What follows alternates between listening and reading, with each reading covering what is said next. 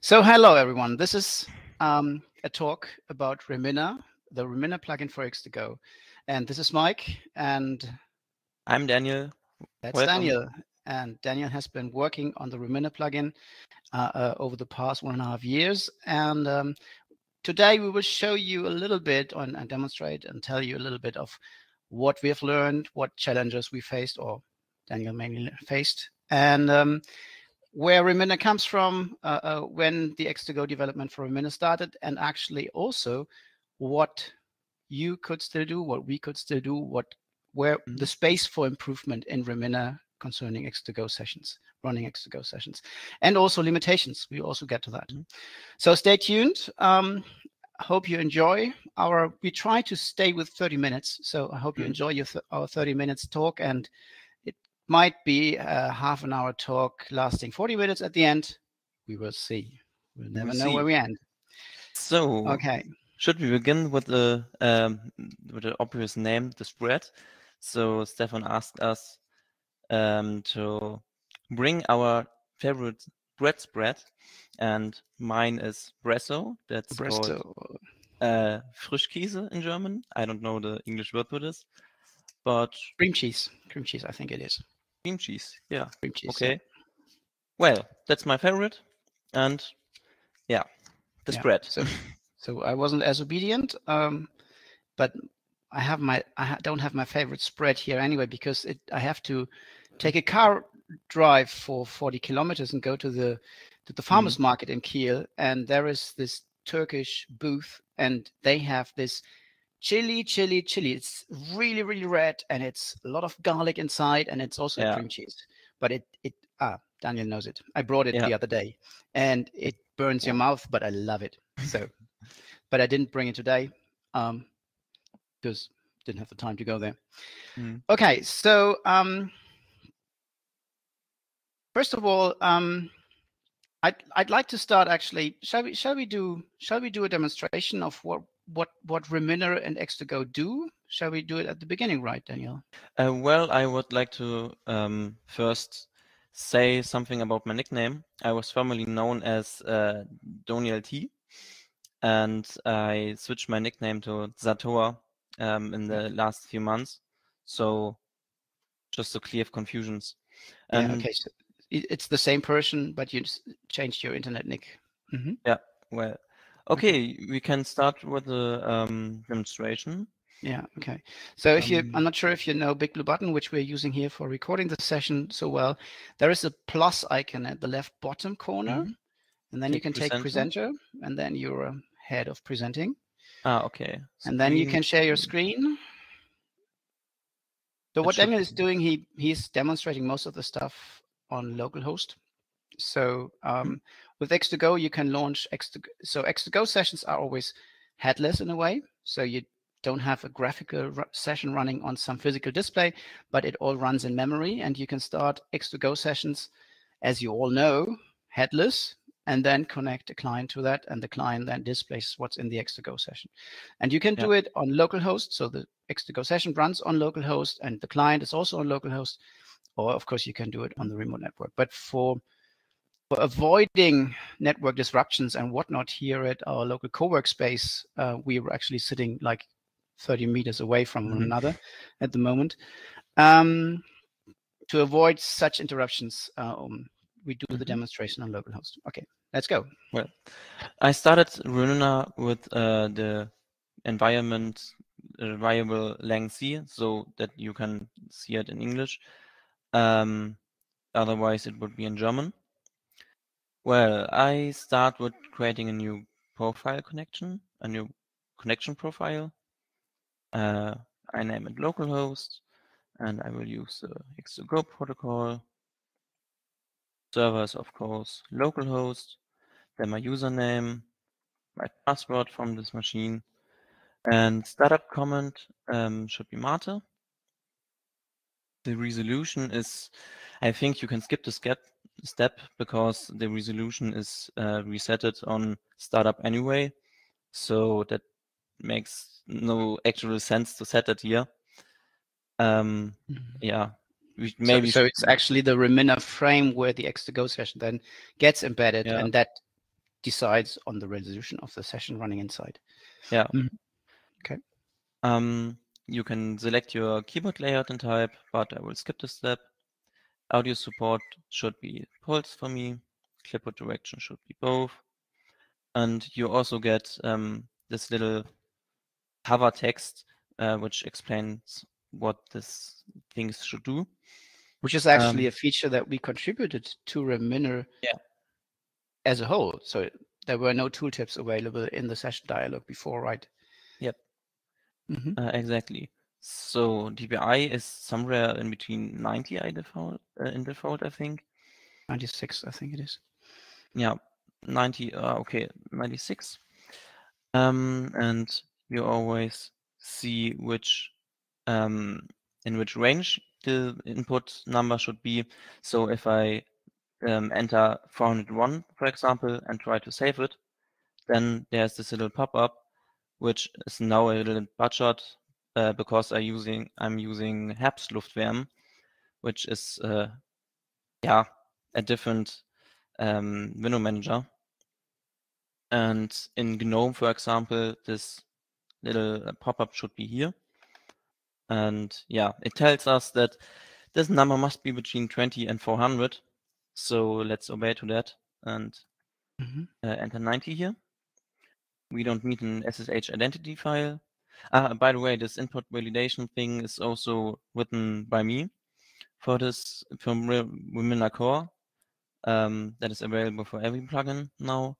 And yeah. So it was actually that our company, so my company, the Das Netzwerk team, where Daniel's employee had, got contracted by Stefan Bauer's company to write an X2Go to finalize. There was a draft of the X2Go plugin. We'll get to that later.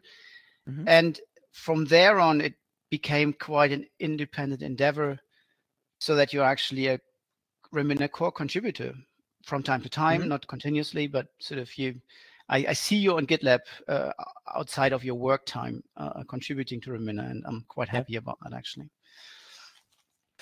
Yeah, well, okay, SSH identity file is not needed in my case, and I will just save it, and then I can double click on that session, and I will move this window here and resize it a bit. So, and if we give it some time, then we will see an Mate session popping up. Yeah. Well, that's not needed. It is a bit lame because my laptop is not the greatest and fastest, but yeah. We see a Mate desktop. We can, of course, run everything we need in X2Go. You all know it. And if I open a terminal here, for example, and write something like hello, and we see it's working. And in Mate, you can always suspend your session with a click of a button, and then it goes away. And if we want to resume the session later on, we can restart our local connection profile, and then there should be a new dialog popping up. Okay, actually, you need at least 2 sessions running on the same machine, right? Okay. Yeah, it's auto resuming if there's just one. Well, it should be. Okay, we see. I try it again. Let's suspend this session. And if we want to, for example, restart Remmina, that's always possible. And later on, we can resume the session. Now should a dialog pop up, which shows every session we are running. Okay, well. It's the typical, let's demo something, and it behaves differently in a live demo. Works. It is, yeah. This is really Murphy's law. I assume, Daniel, that you need a different session running in the background. So you have two sessions, because that's the behavior next to Go client, and then your dialogues pop in. No. I guess you resumed. No, if you resumed, there would be the terminal showing. Okay, so there's still room for improvement. We'll find out what the reason for this is. But basically, what you can see is that X2Go sessions run in Remmina, and it is the state. So what the news code is already merged in Remmina upstream as well. So, and it's also available in Debian. Will be available in Debian 12. So shall we talk about the history of this a little bit more, so that people know a bit more context? Well, let us show something with the passwords, a thing we can improve. So let me just edit the connection profile, and if I type in the wrong password, for example, I want to something garbage, then there should be a dialog which says X2Go couldn't be started. Here in the console, you see authentication failed, but the user sees something different. He sees that Pi-hooker CLI stopped unexpectedly, which is not true. We can, however, improve this with Pi-hooker CLI return codes. We can, as a Pi-hooker CLI returns different exit codes if with different errors. So we can see this authentication failure and try to make a better error message, for example. So maybe some words about the architecture. So Remmina is a GTK application, and you can build it against GTK3 or GTK4. And Remmina doesn't know how to do X2Go. Like it doesn't know how to do it doesn't know how to do RDP. It uses third-party components to do that. In the case of RDP, it uses the free RDP. Sorry to abrupt you, but you have some noise in your headset. But now I think it's gone. Okay. Please continue. Sorry. Might have been my computer that's running in the background. So with free RDP, Remmina directly links against the libfreeRDP client library and uses API calls of the library to start RDP sessions inside of the Remmina application window. With X2Go, this is different because there is no such library available. So you and originally Antenore and someone else I can't remember of, we started by launching the Python X2Go client implementation that I've written years ago, which can be used, and I do it daily. I use Pi-hooker CLI to launch X2Go sessions from the command line. So without GUI around, just command line, and then the window appears. So, and the original person who started putting X2Go support into Remmina did exactly that. So the Pi-hooker CLI script was taken, and Remmina, the X2Go plugin for Remmina, was written in a way that it would launch the Pi-hooker CLI script. Pretty similar, for example, to how it's dealing with VNC, if I remember that correctly.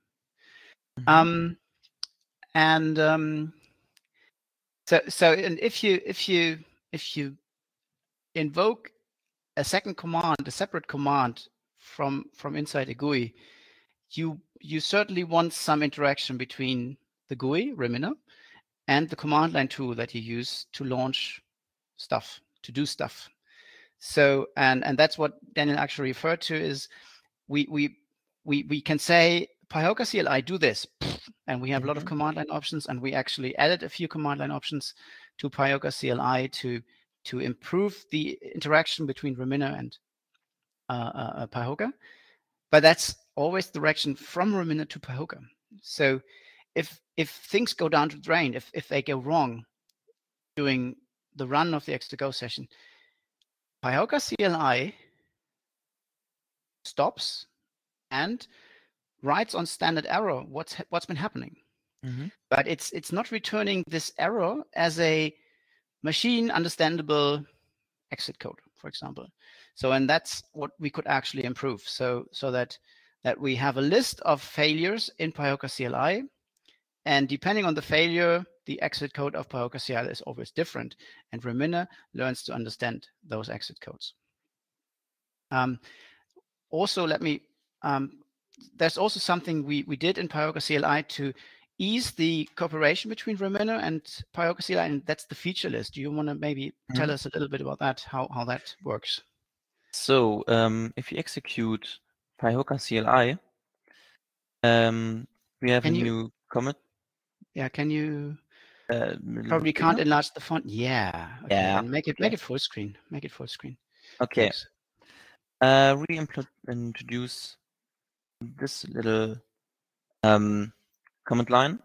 So it prints all the features Pyoka CLI supports in this specific version. This is an important key because Pyoka CLI is not always updated on every machine. And if we update Remmina with new code, it can happen that Pyoka is still not an updated version, and this could clash and crash the whole application. And we don't want to crash the application. We just want to make a session, and then we will, if this command line feature is not listed in this list, and Remmina detects is a newer version and detects this feature is missing, for example, SSH passphrase or sound or something, then Remmina will not use that feature in Pyoka CLI to ensure that we can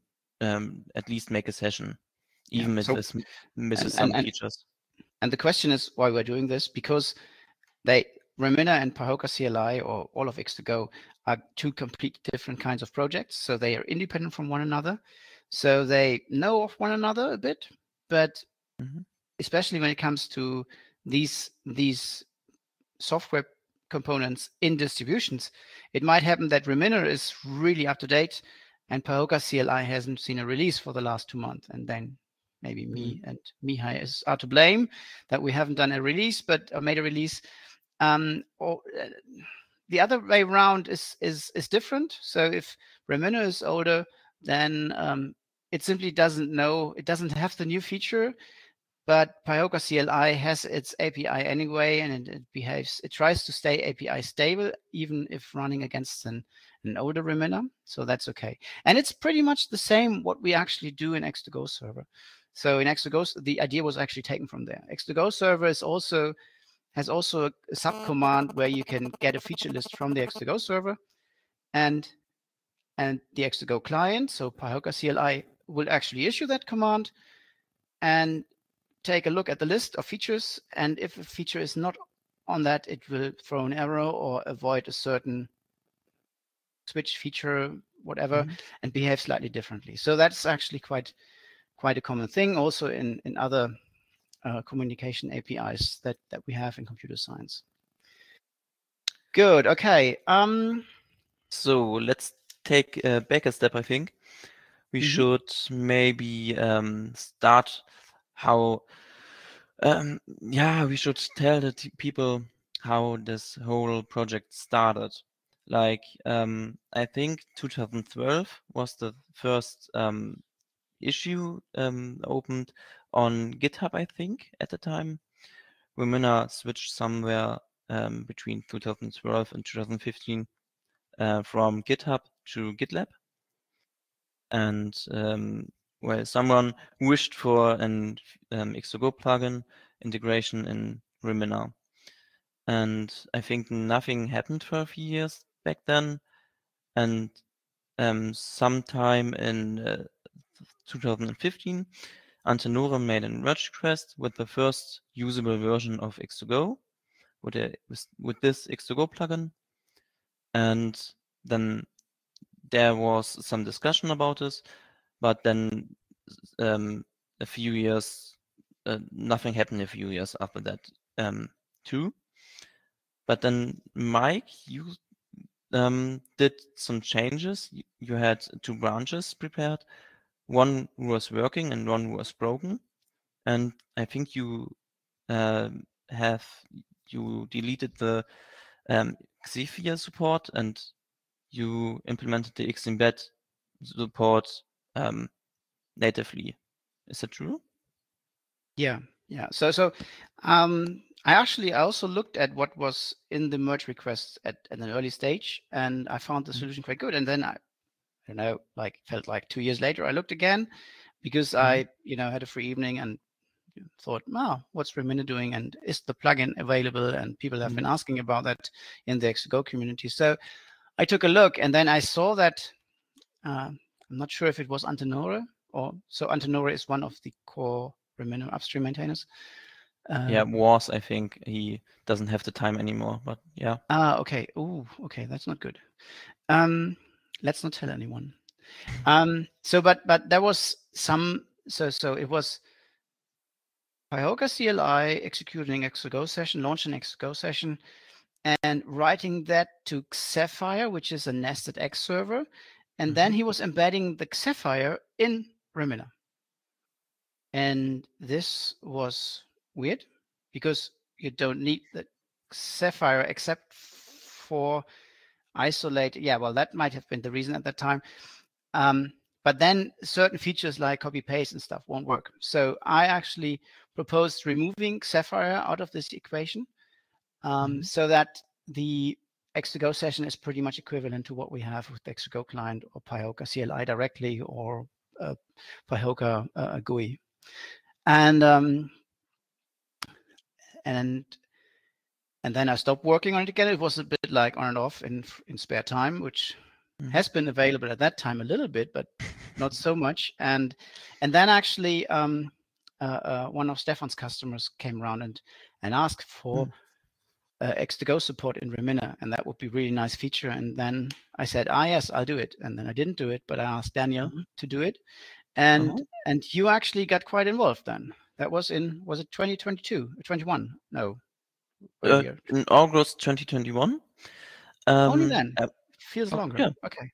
Yeah, it feels like an eternity, but it's only a year from now. Okay. Yeah, back then I was working with a 450 euro per month model for you. It's a mini job agreement. Yeah. And yeah, in Germany you don't have to pay taxes if your income is lower than 451 euros per month. And then in August we switched my employment type to include a lot more hours per month. So I was practically working half-time for Remmina. And yeah, well, I did this for 1 or 2 months, I think, using the 2 branches you provided and worked on earlier. One was totally broken with a seg fault, I think, and one was working. And I had to, yeah, to make both work. And this was my first C project, so I learned a lot. Great. So I did 15 different. Yeah, let me just mention that Daniel is working on several totally different kinds of projects. Yeah, Python here, Qt, and plus there, C. Website development. Then yeah, website development. We do one project where we do a lot of shell scripting and use the Phi installer.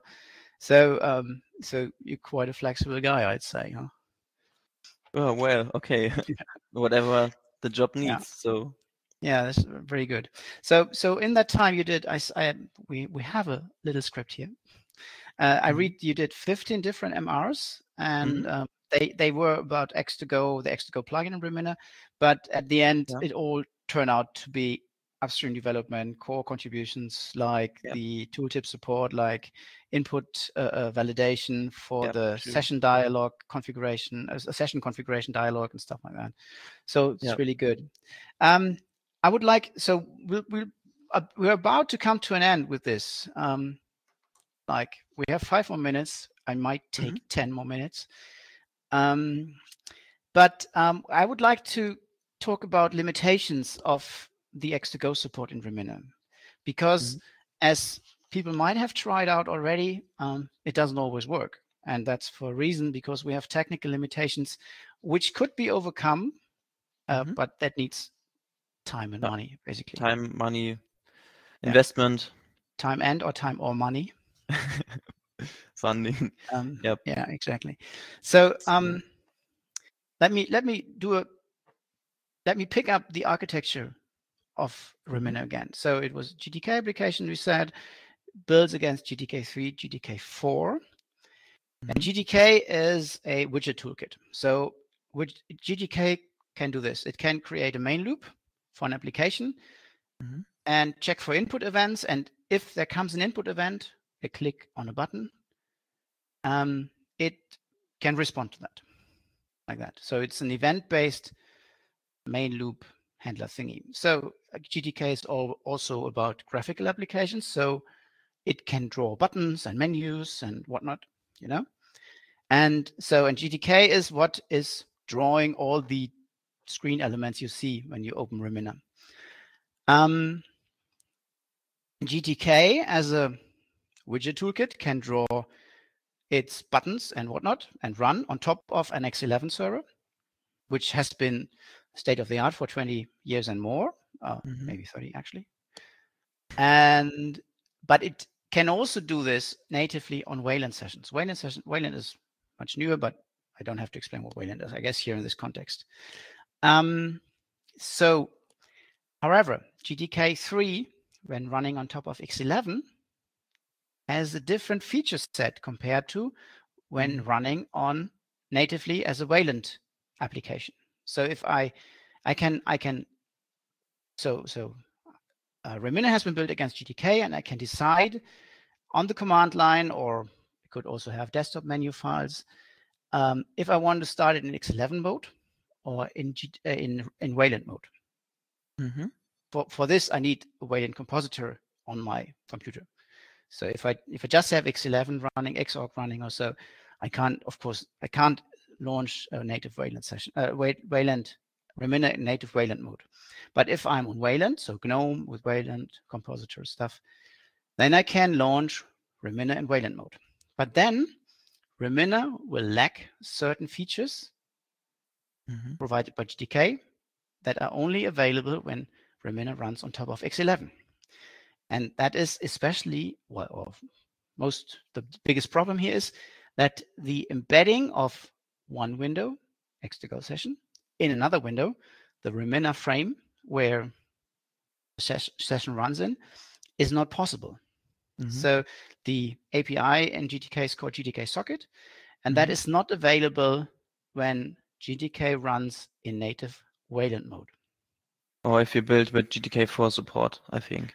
I was just about to mention that if you go one step further, and Remmina already supports that, if you build Remmina with GTK4, the GTK developers, what their intention is for GTK4, be graphical architecture agnostic. So have the same internal API or the same public API to consumers like programs, applications, and be able to render what this application wants from us on X11, on Wayland, also on it can render stuff in the browser. There is a GTK implementation that renders in the HTML canvas of a browser. So LibreOffice, for example, uses that for web-based LibreOffice. And the idea of GTK4 is to actually have a complete technology agnostic layer facing that to the application that's using it, so that as an application, you don't have to bother if you're on X11, Wayland, whatever, don't care. So, which means no X embedding, because X already says it. X embedding means on X11 technology, I can embed one window frame into another window frame.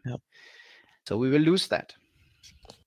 So without this feature support, we can't embed a window into the Remmina window, and well, it doesn't work. And we could try and use a X-Wayland compatibility layer and run an X11 window in a Wayland session, but that would also lose some features. You said earlier to me what features was that? What we lose? I don't think that. First of all, if you're on Wayland and you have different native Wayland applications, they all look pretty much the same. So good look and feel. And then you can launch X11 sessions.